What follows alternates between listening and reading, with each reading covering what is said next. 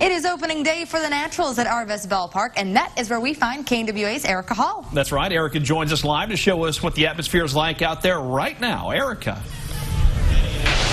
Hey guys, yeah, it's a great day for baseball. It's an even greater day for me to get a hot dog. Check out all the people behind me finally filing in.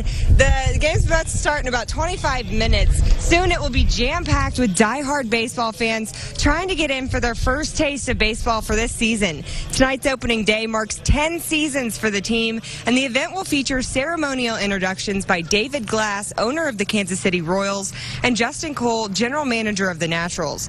Prior to the game, the Naturals will recognize a former Natural, the late great Yordano Ventura, with a special video tribute on the video board and moment of silence. There will also be several musical performances from local student groups ahead of the event, and the first 2,000 fans in attendance will receive a 2017 magnet schedule.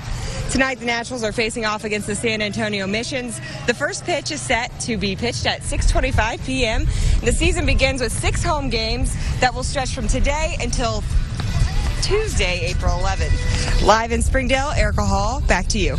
All right. Thank you very much, Erica. I'm glad you're getting the chance to enjoy the ballpark today.